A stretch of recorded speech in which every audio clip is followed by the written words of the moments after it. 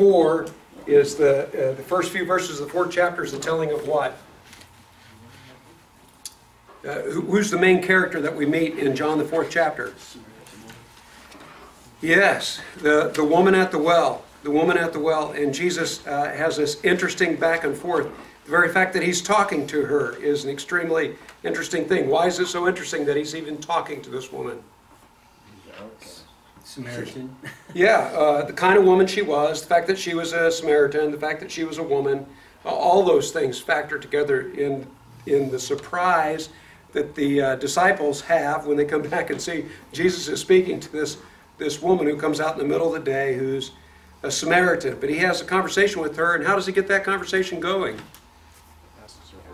Water. And she confuses, first of all, him meaning just physical water, and that's not at all what he means. How does he describe this water that he's got for her?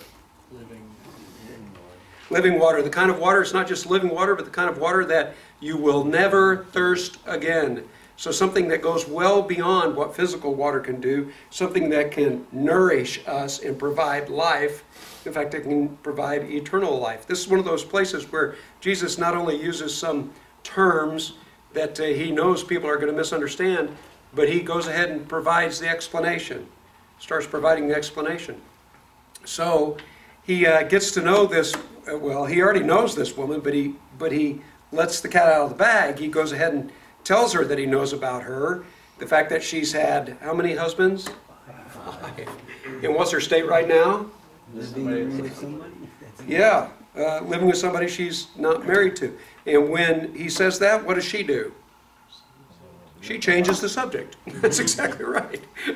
What a lot of people do when they feel like, whoa, confronted and seeing a bad side of me. And what subject does she bring up? Where to worship. Where to worship. And what does Jesus answer to that? Time is coming, and now is. We'll worship in spirit and truth. That's exactly right. But as far as the Samaritans versus the Jews, who has it correct? Jews. The Jews do. That's exactly right. Okay. It's at this point, though, when the woman, when she's so excited, the disciples come back, and the woman goes on back into the town. What's the name of the town? She goes back into Sychar to tell the people that here's somebody who's told me everything I ever did. Perhaps a little bit of exaggeration, but perhaps giving us an insight into her excitement when she goes and tells them that. So the disciples are having this discussion with Jesus, and they've gone in. Why did they go into the town? Get some food. They bring the food back to him, and what does Jesus say to them? I have food to eat you know nothing about. And they're thinking, again, physical food. Just like physical water, they're thinking physical food. And Jesus is challenging them to think a little bit deeper. So verse 34, my food, Jesus said, is to do the will of him who sent me to finish his work. What does that mean? What does it mean when he says my food? It's what sustains it. Yeah, that's what I'm here for. That's my purpose in life. That's what sustains me. That's what keeps me going, is doing the will of the Father. Verse 35 is where we left off last week. Don't you have a saying, it's still 4 months until the harvest? I like the way the NIV translates this, because when it says, don't you have a saying, he's not saying it's 4 months till the harvest. Do you understand what I just said? He's not saying it's 4 months to the harvest. He's saying you have a saying that says it's 4 months to the harvest. So you can't use this to try to figure out what time of year this is taking place. He's just using a proverb, right? This proverb that he uses, though, 4 months till the harvest. What's the purpose of that proverb? Can you pull that apart and understand what that one means? If you lived in an agricultural society, farm territory, and they had a saying like this, what's the meaning of that proverb?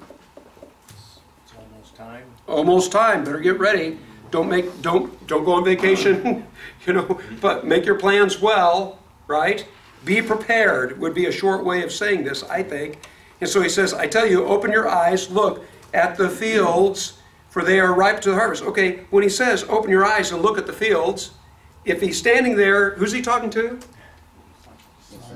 Disciples, where are they? At Jacob's well outside Sychar, right? What has just happened? He's just been talking to a woman. Where'd the woman go? And what is she doing back in the town? Telling everybody. telling everybody, you got to come see this guy. Jesus is having a conversation with the disciples, and he says, look. So if they're literally lifting up their heads and looking, what are they going to see? A whole bunch of people from Sychar coming out to check out what this woman said, right? And what does Jesus say about that? He says, look, I tell you, open your eyes, look at the fields. By the way, over in Matthew, the 9th chapter, you've heard Jesus talk about this before. When Jesus talked about the fields being ripe unto harvest, what did he say about that? What did he say we should do about that? Pray. Pray. Pray for what? Workers. Yeah, pray for workers for the harvest, because here's an opportunity. We need to take advantage of this opportunity. We need to respond to this. So let's be ready for the work, okay? Notice how let's be ready for the work. Let's be ready for God's work, right? Notice this reminder, though, in these next 2 or 3 verses. He says, even now, the one who reaps draws a wage and harvests a crop for eternal life. I'm glad he threw that in there. Just to remind us, we're not just talking about crops. This is not a lesson on farming. This is using farming to help us better understand what it's about to do God's work. So just like being good farmers and ready for the harvest, which, by the way, I can't get past this. How many of you have a background in farming or have family that do? Okay. When people, and I don't, I mean, my mom grew up in the farm and stuff like that, but I tell you what, living in the area where there are a lot of farmers are being able to speak, have revivals in those places. When it's harvest time, you don't see them. Because they're out there. In fact, now with the lights on the tractors and everything, they are out there 24/7. They don't put in 40-hour weeks. They put in 168-hour weeks. Is that how many hours there are in a week? My mathematicians will correct me if I'm wrong, right? They're putting in, it's hard work at harvest time, but you save up, you prepare for it because it's worth it. It's worth it. It's a great analogy here. So he says, the one who reaps draws a wage and harvests a crop for eternal life, so that the sower and the reaper, what's a sower and a reaper, guys? What's the difference between a sower? What's a sower? What does it mean to sow? Plant. Plant. What's a reaper? Yeah, good. Just want to make sure we understand our, since a lot of us are not farming people, make sure we understand. Okay, the sower and the reaper will be glad together. Thus the saying, one sows and another reaps, is true. I sent you to reap what you have not worked for. Okay, then who did work for this? Who planted this seed? Who did? Okay. In large part, Jesus did. Is there anybody else who's come before them who's done a work? John the Baptist has done a lot of work before they did. So you know what? You're not having to go out here and start from scratch. You can build on somebody else's ministry. You can reap what you have not worked for. Others have done the hard work, and you have reaped the benefit of their labor. I take this so personally so many times, because as a preacher, I get to baptize a lot of people that somebody brought into my office or called me up and said, hey, I've been talking to this person for a year. Will you? And I'm like, well, I'd be happy to, but you know, you ought to. But you know what? Being part of that, a lot of people get to play different roles, different parts of the process of bringing people to Christ. And whatever part you play, it's an important part. Doesn't this make you think of 1 Corinthians chapter 3? 1 Corinthians chapter 3, it's around, before verse 9, it'd be the first half of that chapter, like verses 6, 7, 8, and 9. Paul has already been talking about there shouldn't be divisions in the church. Remember back in chapter 1, he talks about some people say, well, you know, I was baptized by Paul. I was baptized by Apollos. Right? He says, don't do that. Well, in the 3rd chapter, he comes back to this point of division again, and he said, it's like a garden. He said, Apollos is the one who planted. Is it Apollos who planted? Paul planted. Who watered? Yeah. One planted, another watered, and it's all the same garden. We're all doing the same work, even though different people play different roles within that process. I'm just going to throw out one thing that I think is important to remember. It's extremely rare. In fact, I'm not so sure I've ever experienced somebody planting the seed, watering it, weeding, harvesting, doing the whole thing spiritually speaking, all by themselves. Do you understand what I mean by that? What I mean is, it's extremely rare where somebody makes a contact with somebody who's not a Christian and does the entire process of discipling them and getting them in a place where they're ready to be baptized, baptizing them, and helping them go in Christ. Because we're a body, we're workers in the same field, and a lot of times there are other people who help in that process. And I just think that's an important reminder. Anyway, that's the thing Jesus brings up here, saying we're all in this together and we're doing the same work. Okay, verse 39, so he's preparing them for the Samaritans come out. Verse 39, many of the Samaritans from that town believed in him because of the woman's testimony. Okay, what has the woman said so far as we know? Wow, this guy knows stuff that no normal person knows. At first she thinks he's just a prophet. But finally she realizes he's the promised one. Could you be the promised? Yes, the one who's speaking to you, I am he. Right? So she gives that testimony. And by the way, here they say it again. Because of the words of the woman, he told me everything I ever did. Verse 40. So when the Samaritans came to him, they urged him to stay with them, and he stayed 2 days. And because of his words, many more became believers. The word for word here is the same word for word back in the very first verse of this book. It's the word logos, which means rationality. It means reasoning. In other words, Jesus was explaining things to them, helping them better understand. Verse 42, they said to the woman, we no longer believe just because of what you said. Now we have heard for ourselves, and we know that this man really is a Savior of the world. The Savior of the world. Okay, a growing faith here. They believe because of what the woman said. Spend 2 days with Jesus. He's reasoning with them, and they grow in their faith, and they get to the place where they have even a stronger faith. I think this story is important to remember because of what happens when you get over to Acts chapter 8. In Acts the 8th chapter, let's back up. Acts the 6th chapter starts off with the problem in the church that the apostles say it's not right for us to neglect prayer and study the word to take care of this. So, what was the problem that they wanted to take care of? Taking care of the widows and the distribution of the food. So how do they respond to take care of that problem? Okay, do they appoint deacons? No. How do they come up with this deacon? Deacon just means servant. How do they come up with these special... How do they do that? They voted in. Yeah, they said, choose amongst yourselves. This is a responsibility given to the church to choose who these servants are going to be. So they choose how many men? 7. You always goof this up. So 6th chapter and 7. Is that right? I always want to say 6. No, it's 6th chapter, 7. Can't remember if it's 6 or... Okay, 7. But it's in the 6th chapter. Okay, one of these guys, by the way, these men, apostles lay their hands on them. What's the purpose of laying the hands on the deacons?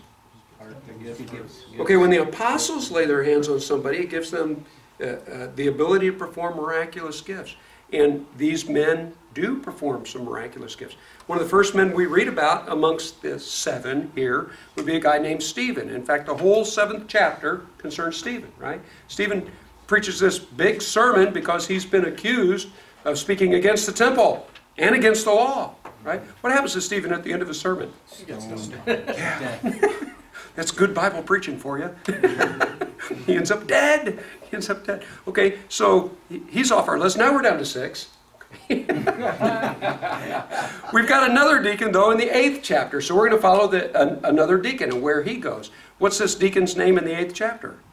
Philip. And where does Philip go? Samaria. Ha! Here we go. He's going to go to the area of Samaria, and he's going to have a great response. Good reason for that. By the way, beautiful example of what Jesus just said, isn't it? When it comes time to harvest, guess what? You're going to harvest what other people have done. And Philip's going to swoop in and reap the benefits of work that's been done during Jesus' ministry. Yeah, great. I find it really interesting, too, that Jesus would reveal himself like this. So very rarely to do it. And I'm assuming it's because of the heart.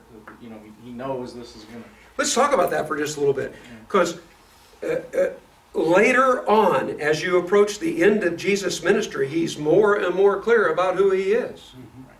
Early on, not so much in the Gospel of John. In the Gospel of John, he's vague purposefully. He says things that I'm quite confident people are like, what did that mean? Born again? What does it mean? Destroy this temple in 3 days, I'll rebuild. What does that mean? Living? You know, so many things. He says so many things. I'm sure they're scratching their head. The other Gospels, though, in the Synoptics, it's quite frequent in his early ministry when he heals somebody or reveals his glory in his early part of his ministry. What does he tell them? Don't tell anybody. Don't tell anybody. Okay, and we kind of put 2 and 2 together and see, in fact, Jesus specifically says, my time has not yet come. So it would bring the end too soon if he'd been revealed. This is a case where he's outside Jewish territory. So he's not amongst a group of people who are going to conspire to kill him. So there's no reason to be too vague. And by the way, this is the first time in the Gospel of John, instead of just being vague, he goes ahead and explains what he means. Talking about the living water, right? And he explains who he is, the Messiah. But these are going to be people who are not going to be involved in bringing an end to his ministry. So he is very clear. I find this extremely interesting because there's a sense in which these are not Jews. I know they're partial Jews, but the Jews look down on them as not Jews because they're Samaritans. Fred. What's the approximate amount of time between when he turned the water into wine in Cana and his mother asked him to, but he said, my time has not yet come. Yes. But what's the period of time between when he really started his ministry? Oh. You know, when he got... Okay, that is very early in his ministry because that's his very first miracle. Okay, has he been baptized by John at that point? Yes. Okay. Yes. I get those mixed up. His ministry starts, so we define the start of his earthly ministry at his baptism. And the reason we do that is when it's time to replace Judas. When it's time to replace Judas, they have 2 eligible people to replace Judas, but they define you had to be witnesses of his entire ministry. And what would that be? Baptism through the resurrection. Right. So he told her that his time's not yet come, although he really was starting his ministry. That's a little confusing. Oh, yeah, I'm glad you said this because when he said, my time has not yet come, I don't think he's referring to, with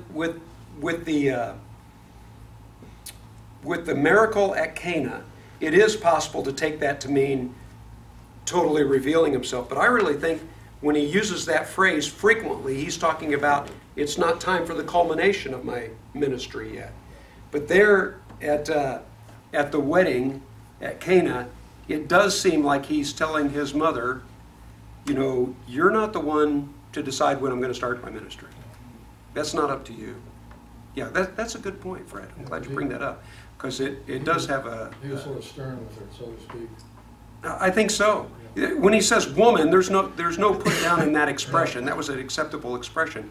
But when he told her it's not his time yet, that was definitely saying this is not your prerogative to tell me this. Yeah. Good. Okay. I forget how I got off on that. It was Greg's fault. Okay. You talked a little bit about Philip. Yes. And that's within the 10 years before they even start talking to the Gentiles. So in reality, the Samaritans are a step above a Gentile as far as the Jewish community is concerned. Yeah, they hated Samaritans, hated them terribly, hated Gentiles worse. Yeah, it's kind of bad. Yes. When Jesus says, I have food that you know nothing about, do you think he's trying to insult the apostles on purpose because they've overlooked Samaritans for so long? Or is that just a coincidence that he said, you would know nothing about this, but it's doing God's will? That sounds like an insult. Wow, I think that's a good insight too. I think so. I'm not so sure I'd use the word insult, but I think it was meant to dig, barb, whatever. He did that frequently with his disciples. He frequently said things like, well, put them down. And I'll go with insult. Okay. The more I talk about it. Yeah. Very good point. Very good point. That you know nothing about, because they would ignore doing God's will here from their Jewish background. Okay. We're down to verse, after the response of the Samaritans, we're down to verse 43. It says, after the 2 days he left for Galilee. Okay, let's look back at the beginning of this chapter just to remind ourselves where we are. Look at the beginning of the 4th chapter. It says, now Jesus learned that the Pharisees had heard that he was gaining and baptizing more disciples than John, although in fact it was not Jesus who baptized, but his disciples. So, since the Pharisees heard about him having this success, so he left Judea and went back once more to Galilee. Okay, we have this break as he's traveling north from Judea up to Galilee. Samaria's in between, and this is where all that takes place. We're back on track for him to go up to Galilee, and it's avoiding the religious leaders, which ties in with what we just said. Why is he avoiding the religious leaders? It's not his time yet. Not time to totally reveal himself yet. And the pressure's on. It's building there in Jerusalem. Verse 44. Now Jesus himself had pointed out that a prophet has no honor in his own country. Now this is really interesting. I like the fact that the NIV put this in parentheses. Is it in parentheses in your scripture? Okay. That tells me that this is an editorial comment John is inserting here. He's not saying that Jesus said this at this time. In fact, when you compare this to the synoptics, Matthew, Mark, and Luke, Jesus said this later on in his ministry. But John, in writing about this, is going to bring up that idea. In other words, he's writing to a bunch of Christians and saying, by the way, you remember that Jesus said, prophets, not without honor in his own, it pointed out that a prophet has no honor in his own country. He brings that up as Jesus goes back to the area of Galilee. Why? He didn't actually say this at this time, but John brings up that editorial point. Why is he bringing up that point? Jesus is going to Galilee, and what kind of reception is he going to get in Galilee? Well, there are going to be some people to respond to him, but by and large, what kind of reception does he get in Nazareth? Who's this guy? Don't accept him. Not even his brothers during his earthly ministry accepts him, right? Okay, does that make sense? What's he doing now? Okay, why is he going back up to his own To get country? away from the leaders of Judea. Yes, so he's going to a place where people don't accept him as well. Great place for him to continue his ministry because he's not ready to be revealed yet. Does that make sense why he would add this editorial comment here? Okay. Kind of like a place to hide out, if you Yeah. call it that. Yeah. Okay, so verse 45, when he arrived in Galilee, the Galileans welcomed him. He did get, not quite the reception, but he did get a good reception. They welcomed him. They had seen all that he had done in Jerusalem at the Passover festival. What happened at the Passover festival? Chapter 2. That's right, he cleared the temple. Yes. And how would, okay, we know how the religious leaders responded to that. How they respond to that? Not like it. They didn't like it at all. And what did they do? Yeah, they questioned him. Isn't that interesting? They didn't throw him in jail. They didn't kill him. They couldn't have at this point anyway. But they didn't. They just questioned him. Which leads us to believe they're trying to hold on to their power to do these sorts of things. They question, what authority do you have? In all likelihood, as best we can tell, how did the people respond to this? They liked it. Yeah, we're so glad that somebody took them down a notch, right? So these Galileans, who would probably suffer the most, traveling distance to come down to Jerusalem, having to exchange their currency and buy lambs down there at terrible price and everything for the Passover feast, they would probably like the fact that here's the one who gave the religious leaders a hard time, right? They'd seen all he had done at the Passover festival, for they were there also. They had been there also. Verse 46, once more he visited Cana. Why do we recognize that name? That's where the wedding was. That's where the wedding feast was. That's exactly right, water to wine. It says, once more he visited Cana in Galilee, where he had turned the water into wine, and there was a certain royal official whose son lay sick at Capernaum. Okay, again, on the location, Cana is a little more difficult to locate. This would be anywhere from like 15 to 20 mile trip. Okay, in a day when you walk. Okay, that's a good day's walk, especially if it's not flat terrain, going through the mountains and the hills, right?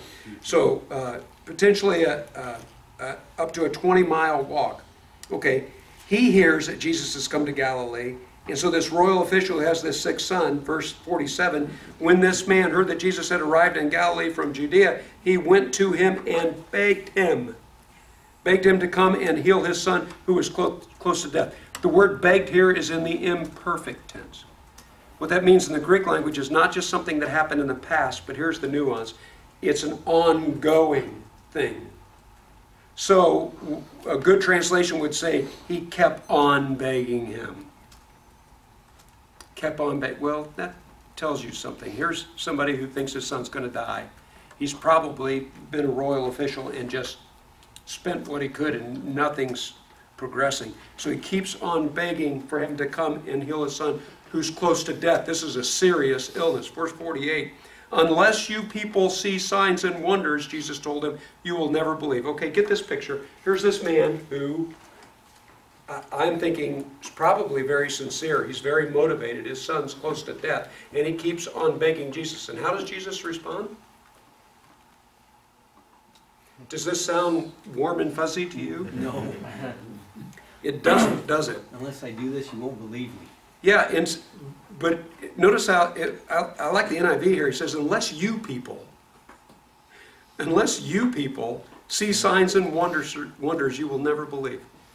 Okay, push pause for just a second here. There was a woman, we call her the Syrophoenician woman because she was outside the territory of the Jews. She was up on the Syrophoenician coast, right? She came to Jesus and had a request as well, and it was for her daughter. And when she had this request, what did Jesus say to her? I came to the Jews. Yeah. Do you remember what he said first, though? Remember the analogy he used? It's not right to take the food from the children's table and give it to the dogs. It's pretty nasty. Yes. It's not right to take the food from the children and give it to the dogs. Does that sound like a put down? What's Jesus doing here? Well, let's look at that story of the Syrophoenician woman. How did the Syrophoenician woman respond? Even the dogs get the scraps from the table. Even the dogs get the scraps of the table. She would not be denied. It's not a matter of pride here. There's something bigger, something more important here. And did Jesus take care of her request? He sure did. He sure did. That seems to me to be a parallel to what's going on here. On the surface, this sounds like a bit of a put down, but why might Jesus say something like this? Well, obviously he said it because it's true. But still, why would you bring up something that grating? Yes? I think it's because you only come to me when you need something, kind of a thing. Yeah. Okay, let's jump forward a little bit, and then we'll come back to this, okay? What's going to happen here? We know, we've read the story. What's Jesus going to do with this man's son? He's going to heal him. So is he going to answer his request? Yeah. But what's the worst thing as far as answering his request? The worst thing would be he just had his request answered and that was it. You know what would be so much better? If he had his request answered and he actually became a follower of Jesus. That would be so much better, wouldn't it? If Jesus says something like this before he heals the man's son, if he says, verse 48, unless you people see signs and wonders, you will never believe. You'll never believe. I think he's planting a seed here for this man. I think he's saying something, and I think he says it maybe a little rough on purpose. So this man will think about, it's not just healing my son. Doesn't he believe after he gets to know that his son is? That's what I think. I think that's why he's saying this. So that the man will come to faith. belief that instead of just getting his son better, it'll bring him closer to Jesus. In fact, let's go ahead and look at this story. He says, after saying this, the royal official said, "Sir, come down before my child dies." "Go," Jesus replied, "your son will live." Now, this is why I think the imperfect is so interesting, because he kept on begging him, right? And Jesus simply, after this charge that you're never going to come to faith, you're never going to believe unless you see signs and wonders, then he keeps on begging him, and Jesus says, "Go, your son will live." The man took Jesus at his word. There is a little bit of faith there, isn't there? Because what did the man have to do? Believe. Yeah, he had a choice here. Either I can stay and keep on begging to make Jesus come with me, or I can do what he tells me to do, that he doesn't have to come with me, and go back home. So he took him at his word. There is some belief, there is some trust here. And he departed, verse 51. While he was still on his way, his servants met him with the news that the boy was living. When he inquired as to the time when his son got better, they said to him, "Yesterday at 1 in the afternoon," that'd be the 7th hour, "the fever left him." The father realized that this was the exact time at which Jesus had said to him, "Your son will live." And so he and his whole household believed. That's exactly right. It's not just a healing, it's a miracle. What makes it a miracle? Because it's a supernatural event that points to Jesus. And in this case, it led to belief of his whole household. Verse 54, this is the second sign Jesus performed after coming from Judea to Galilee. Okay, this is kind of interesting, because we know that John's using this term sign in a significant way. How do we know that? Because Nicodemus, when he came to Jesus, he said, "We know that you must be from God." How do we know that? Does no one ever perform these wonders? Yes, obviously Jesus said after turning the water into wine, he's been performing several miracles, right? In fact, it's not just the 3rd chapter, it's also back in chapter 2, verse 23, also makes reference of him doing many other miracles. But John says this is the second. What does he mean by that? John's going to focus on some major miracles that point to belief. These are the major pieces of evidence he puts out. So there are other miracles that are taking place. And he points that out on several occasions. There are a lot of other miracles taking place. But these are the major ones that he's focusing on. By the way, I believe this is the last time that he keeps track of the... He pointed out the first one, and he says this is number 2. But then he's not going to say this is number 3 and 4. He's not going to continue with that. All right, chapter 5. Are we ready for this? Chapter 5, there's a big break between chapter 4 and 5, and John lets us know that by saying sometime later. Sometime later. Okay, you can look at Matthew, Mark, and Luke, and there's a lot that Jesus is doing in Galilee. In fact, it may be 9 months to a year that John's going to skip over here. It's a significant period of time. But that's not John's purpose. The synoptics have already given us that record of Jesus' ministry. He's just focusing on some major events. Yes? What was when he was there at the temple clearing, was that the... Passover. It was the Passover. Chapter 2 is the Passover. Okay, what's the time here? It says sometime later. We know it's a significant time later. Jesus went up to, he's traveling south, but he goes up to Jerusalem. And why does he say that? Because of the elevation, thank you. He went up to Jerusalem for one of the Jewish festivals. The fact that it uses the definite article here leads people to believe. By the way, there were 3 major ones that attendance was required. Okay, and what were those 3 major ones that you required attendance? Passover, Tabernacle, Pentecost. That's exactly right. Okay. Many people think he's probably referring to the Passover. Probably referring to the Passover here, but he doesn't specify that, but he says the Jewish festival, so it must be one of the major ones, and he's going up to Jerusalem. Verse 2 says, "Now there is in Jerusalem near the sheep gate," by the way, Nehemiah in the Old Testament refers to the sheep gate for us. which helps clarify some of the things that John says here. He says, near the sheep gate there's a pool, which in Aramaic is called Bethesda. Okay, remember we talked about this before. Every time you read the word Beth, what does Beth mean? House of. House of. So Bethlehem means what? House of bread. House of bread. What does Bethel mean? House of God. That's exactly right. I think we already talked about Bethsaida. What's Bethsaida? It's up north. What is Bethsaida? House of fishing. Okay, Bethesda would be house of mercy.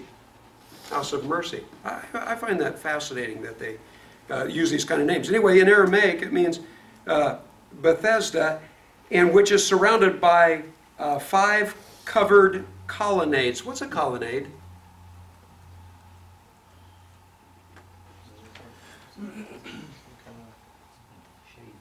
It's a roof held up by pillars.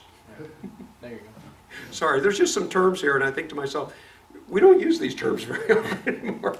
But if you see some of these ancient structures, you just think of these large pillars to hold up a roof structure over that section. Okay, there's 5 covered colonnades. There was a great number of disabled people used to lie there, the blind, the lame, and the paralyzed. Okay, before we make additional comment here, let's get the setting. He's in the area of Jerusalem, which would represent the hospital of the day. This is where the sick people were. Why are they there? Because there's a pool there.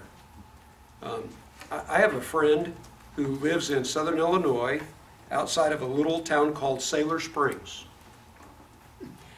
It used to be a booming community in the 19-teens and 1920s because it had a spring.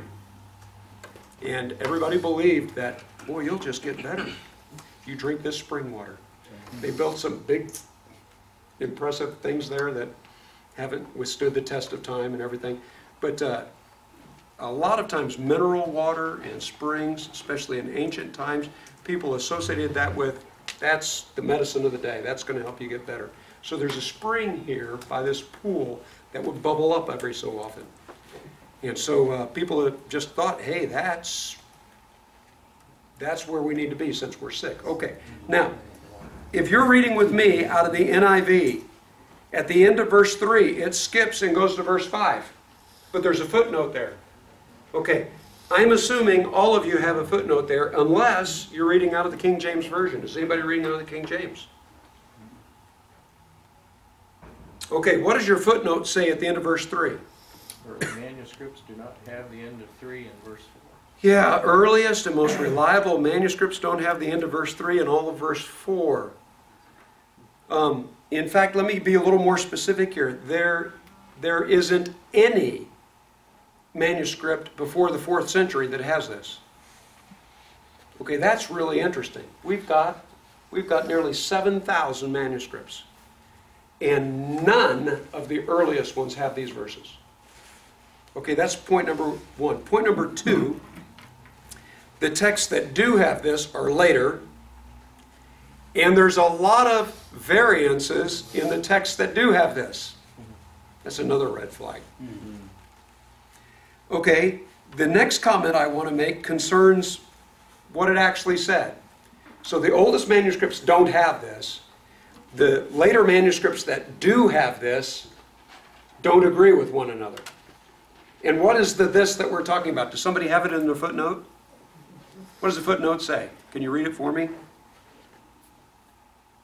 I don't have it. That's why I'm asking somebody to read it. For the moving of the waters from the time to time, an angel of the Lord would come down and stir up the waters. The first one into the pool after each such disturbance would be cured of whatever disease they had. Okay. What does that sound? Does that sound like Bible to you? Okay. Because of all the manuscripts we've got, we are 100% certain about 99.99% of everything in the Bible. I want to be careful how I say that. We are 100% certain about 99.9% of what's in the Bible. And the reason I think it's important to say it that way is all the passages where we have manuscript agreement, we are 100% confident. But there are a few places, the two biggest ones are Mark chapter 16 and John chapter 8. And just about any good translation will have a footnote there saying the most reliable ancient manuscripts don't have these passages. Okay? There are a few other small ones, such as 1 John chapter 5 and this one right here. John 5, the last part of verse 3 and verse 4. All right? So we know where these variances are. When you look at this, the oldest manuscripts don't have it. Number 2, there's variation within the manuscripts that do have it. Number 3, this doesn't seem to agree with the rest of Scripture. It doesn't seem to agree with the rest of Scripture. But this idea that an angel comes down and stirs the water every so often and the first person who gets in gets to be healed, doesn't that sound like salvation for the fittest? As far as the first one able to get in. Doesn't that also mess with the idea that there was 400 years of silence between the Old Testament and New Testament? If there was an angel coming down and stirring the waters and everybody knew that that was what was taking place. So where in the world did this come from? This is referred to as a gloss. A gloss simply means, remember before the 1450s, all the copies we had of Scripture were handwritten. That's what we mean by manuscripts, right? If you were to see my Bible, a lot of times when I'm trying to remember something, I do this. And I bet you do too, don't you? You write stuff in your Bible. There's a problem, though, if you write in a Bible that's handwritten. Do you know what the problem is? Yeah. If you wrote a note in a manuscript that's handwritten, and somebody else picks it up later, and you had real neat handwriting, if it was me, there'd be no problem. But if you had really neat handwriting, just like the scribe, there's a problem. That's what we figure happens here, because somewhere in the 4th century, because we don't have any of this before the 4th century, somewhere in the 4th century somebody added a gloss. And what is a gloss? It's a note somebody put in the Bible. And somebody probably thought, this is probably what's happening. That's probably why because later on the passage is going to mention that while the waters are stirred, people tried to get into the waters. And so somebody's theorizing or guessing that maybe there's an angel here. So I want you to be familiar with that term gloss, because a gloss means an added note that got inserted and misunderstood. Please, 100% sure about 99.9% of New Testament. We know where these problems are, and this is one of those problems areas. I think it's pretty clear, though, that this is should not be taken as part of the Scripture for all the evidence that's against it. Verse 5. How do you spell gloss? G-L-O-S-S, gloss. Oh, gloss. Yeah, gloss. That's my Midwestern accent.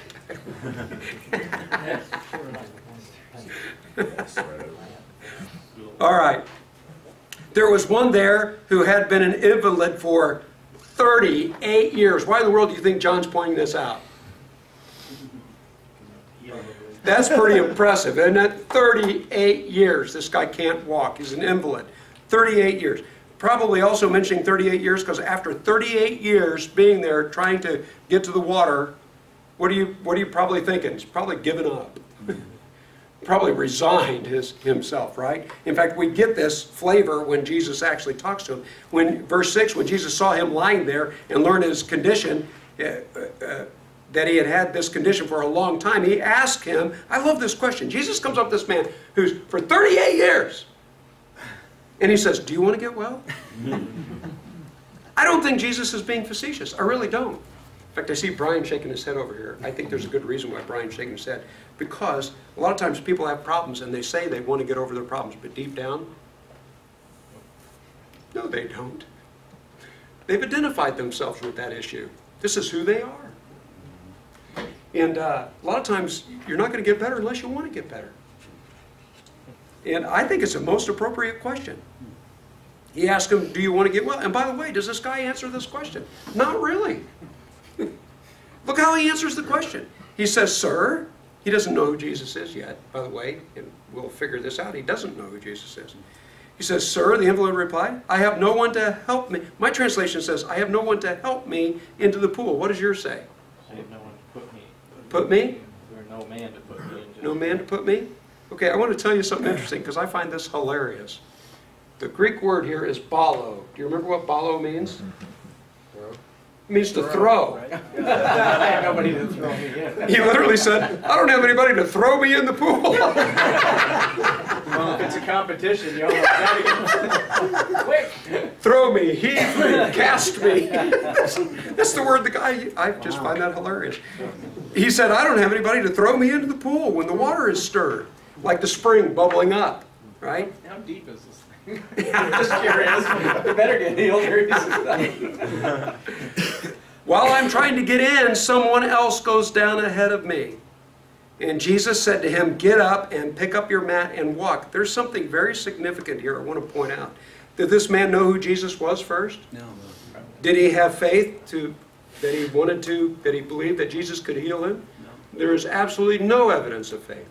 There are a few examples. In fact, in the Gospel of John, if I remember this correctly, there's only one time that Jesus specifically focuses on the fact you have to have faith and I'll heal you. Most of the time he doesn't even mention it, and there's at least 4 examples, and this is one of them, where as best we can tell there's no faith at all.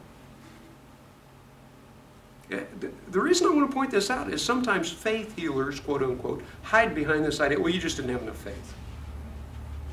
Well, wasn't a problem for Jesus? Sometimes it's a matter of faith, sometimes it's not a matter of faith. It's not an issue in the healing. It's obviously not an issue here. In fact, as we go on, this is a guy, I'm not so sure he ever came to faith. But he obviously doesn't have faith at this point, right? But he tells him to pick up his mat and walk, and at once, how long has this guy been an invalid? 38 years. Great, 38 years. At once the man was cured, and he went to therapy, and they started teaching him how to walk. Oh, no, at once he was cured, and he picked up his mat and walked. I think that's part of the miracle, that instantly he knew how to walk again. So he's able to walk, and he did walk. In fact, he walked well enough to pick up his bed. Right? And why did he pick up his bed? Because Jesus told him to. The day on which this took place was? Not only is it Sabbath, Jesus went back to Jerusalem for what reason? Yeah, a major feast, probably the Passover. So it's not just the Sabbath, it's a time when Jerusalem would be crowded with people. Okay, what's the problem here? Verse 10. So the Jewish leaders said to the man who had been healed, "It's the Sabbath. The law forbids you to carry the mat." Would most people in Jerusalem realize that you're violating one of the hedges, one of the traditions? Yeah, they would. They would definitely recognize that. And picture this, there's an ocean of crowded people, and there's one guy. There's one guy with the carpet roll on his shoulder. And you know what? Everybody's going to like, "Hey! That guy's fine." Okay, let me impress this. Not only was it violating one of their laws, according to Jewish tradition, which would be their laws, if you ignorantly, unknowingly violated one of their laws, which, by the way, could so easily happen. They had so many laws, right? So if you ignorantly, unknowingly violated one of their laws, there was usually a punishment associated with that. But if you deliberately thumbed your nose, violated a law on purpose, it was within their law that you should be stoned. Could be stoned. You were allowed to, the Romans wouldn't let them do that. But that their standard said capital punishment for something like that. This was a serious thing. This was a serious thing. So, when they approach this guy who's carrying his bedding, right, and they tell him it's the Sabbath, they question him on this. He replied in verse 11, "The man who made me well said to pick up your mat and walk." Okay, what kind of response is that? I think, I agree with the cop-out. I think he's passing the buck. I think he's saying, right? I'm just doing what I'm doing. And the reason I think that is because what's going to happen in a little bit. Not only what has happened to this point. This guy obviously hadn't had any faith up to this point. And again, I'm questioning that he ever does. He just simply says, "He made me do it," or "He told me to do it." Verse 12. So they ask him, "Who was this fella who told you to pick up your mat and walk?" Verse 13, the man who was healed had no idea. He had no idea. You see, we know it's not a matter of faith here, right?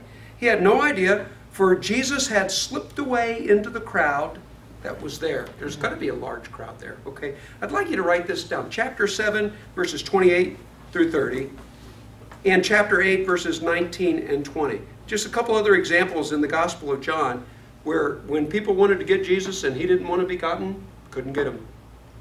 Just slipped away. What was the second one? Chapter 7, verses 28 through 30. And then chapter 8, verses 19 and 20. By the way, there's another passage that I think is so interesting here, because this is Jesus healing on which day? Yeah. Do you know which day Jesus usually healed people as far as the Gospels are concerned? Sabbath day. The day that would bother most people. There's a verse, and it's over in Luke chapter 13. In Luke the 13th chapter, the 14th verse, there's a synagogue leader, and he's upset because Jesus is healing on the Sabbath day, right? So he turns to the people and he says, guys, there's 7 days in the week. Pick one of the other 6 days. Pick one of the other 6 days to be healed. Okay, the reason I like that story so much is that's compromise. That's, listen, we'll make the Jews happy, we'll let Jesus heal people and he'll be happy, you guys will get healed, we'll all be happy, just don't do it on the Sabbath day. And what does Jesus think of that? You know, there's 7 days, I think I'm going to pick the Sabbath day to heal. He is purposefully. There's a time and a place not to agitate people. There really is. There's a time for compromise. But when it comes to truth, especially when people misunderstand or misrepresent the truth and they need to be challenged, Jesus was more than happy to challenge them in your face, so to speak. So this Sabbath day thing is purposeful so he can get a discussion going about the Sabbath. And by the way, this happened on many occasions. Remember the guy with the withered hand?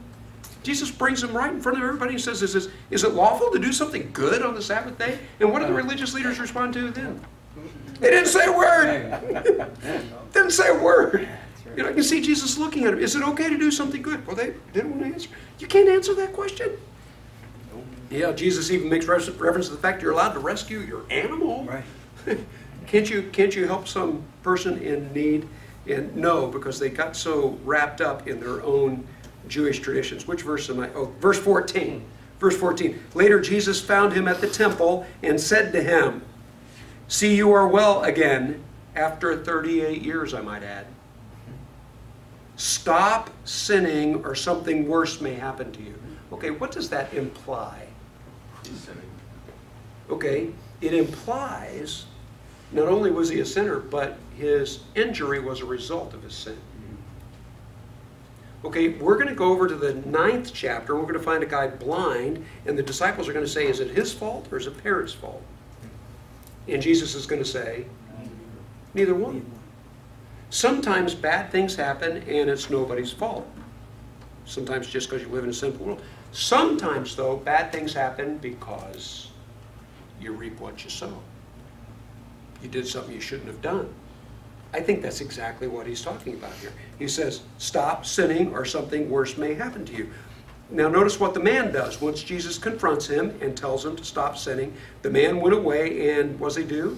Verse 15, told the Jewish leaders that it was Jesus who had made him well. Okay, I don't want to read too much into this, but you know, this almost sounds like earlier they asked him who did it. I don't know. And then Jesus talks to him, and then what does he do? He runs over to the Jews. Hey, it was him. That almost sounds like betrayal to me. Yes. That's why I'm not, just my take on this, I'm not sure this guy ever came to faith. But you know what? What's the purpose of a miracle? The purpose of miracles is to point to Jesus in the message that he preaches.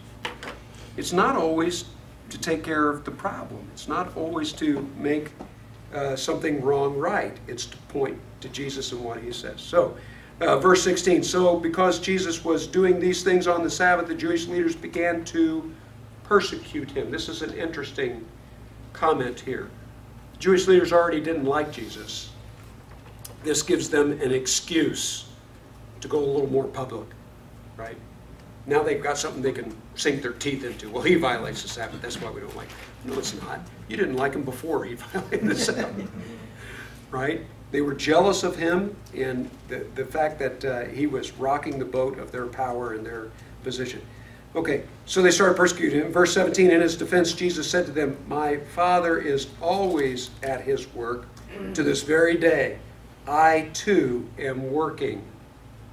Okay, I want to pick up with this next week, but let's make a comment or two on this. When he says, my Father is always at work, didn't Jesus read Genesis chapter 1? After God created the world in 6 days, what does it say he did on the seventh day? Yeah, what does Jesus say when he says, my Father is always at his work? Didn't you remember Jesus rested, God rested on the seventh day? He wasn't really resting. He was telling him his work is done, or he's happy with it. Yes, he completed creation. When it means he rested, it means he was done. Doesn't meant, it doesn't meant. Is that your Midwestern accent? No, that's the Floridian. That's like Galilean. Yeah. It doesn't mean God stopped doing everything. If God stopped doing everything, the world would fall apart and cease to exist. Yep. When it talks about Jesus creating the world, being there with God in creation, he says in Colossians, the first chapter, he didn't just create the world. It says he sustains the world. He holds the world together. When it said that God rested, it means he completed the creation. Doesn't mean he stopped working. And this is one of the verses that we look at to know that. But it just makes sense that he didn't stop working. Now, why is Jesus bringing that up? Because it's going to tie in with their misunderstanding of the Sabbath day. Totally misunderstanding it. And Jesus is going to try to reason with them, to try to get them to see. And they're not going to see, but it's worth it because other people are probably listening. So he's going to say a lot of things that the Pharisees are just going to hate, but for the benefit of the crowds listening, he's going to say many more. So, any other questions, comments? What was the third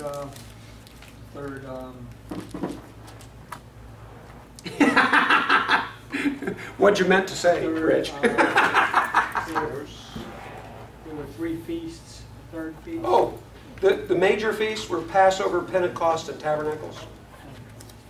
Pentecost 50 days after Passover. Very good. Let's pray.